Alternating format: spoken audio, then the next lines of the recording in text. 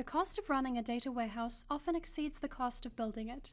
This is due to the daunting task of data mapping maintenance from one source to another. Upstream and downstream systems are always changing, which means maintaining the data lineage between the warehouse and sources is difficult and expensive. Despite the growing complexity of large-scale IT projects, many companies still use legacy spreadsheets. Managing the lineage through a spreadsheet is laborious and subject to errors. Once the lineage definition is done, then what? How do we maintain the lineage efficiently? How can we ensure that the data is accurate? Welcome to DataKentro, a collaboration tool to manage business requirements and data lineage. Our users meet their deadlines on time and within budget.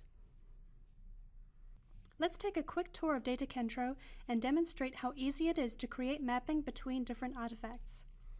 We start off by defining a few columns and associating them together. You can also use the bulk upload tool.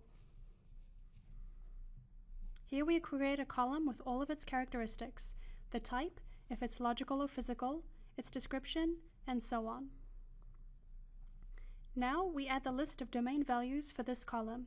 Capturing this information is very important, since the domain values may change from one system to another.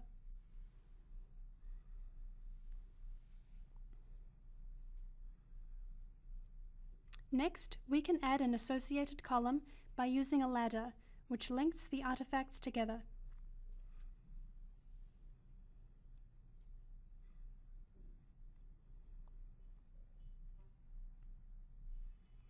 We can also populate the characteristics of the related column.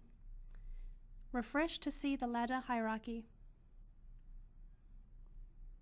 Now let's create a link between the artifacts and the existing column and feed. Locate the source column to set up relationships to. Then identify the target column and create the link. Note that this is a new link and relationship between these two columns, and it doesn't override pre-existing links. We can do the same for a feed. Now we can go back to the schema artifact and confirm the lineage that we just defined. Let's go back and review our work.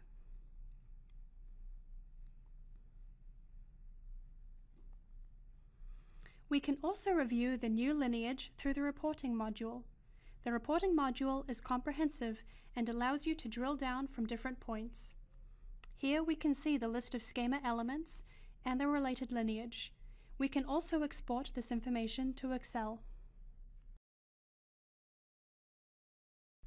Lastly, don't forget that we can use the Upload utility tool to bulk upload your data into DataKentro.